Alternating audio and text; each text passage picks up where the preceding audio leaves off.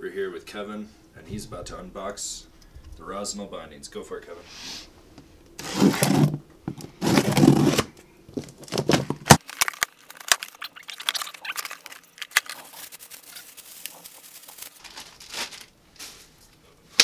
And that's a binding.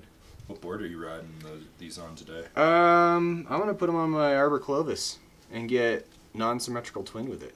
Well, happy 1-year anniversary to being banned from Vail for me. It's a 5-inch powder day.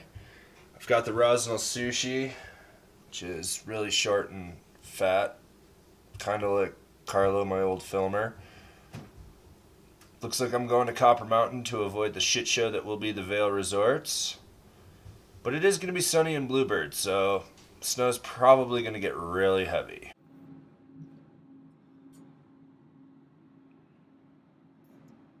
Scott, what board am I riding today?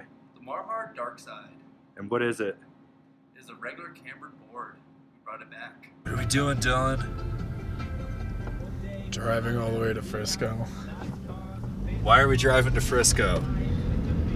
Because apparently Breck's not good enough. There's Breckenridge Resort. I'm banned for life from there. Dylan got banned. For like a week. Actually, it was like 3 weeks. What'd you do? Nothing good, actually. I just ran away from a bunch of yellow jackets. It was pretty boring.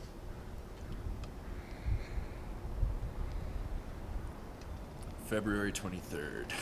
The snow has kind of returned.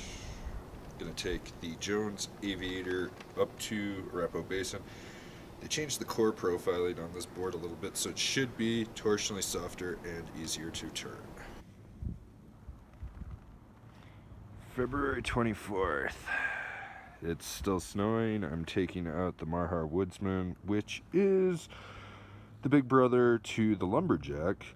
Directional shape, still really wide and surfy, going to Copper Mountain and riding with my friend George, who I haven't ridden with in 7 years. It's gonna be fucking phenomenal.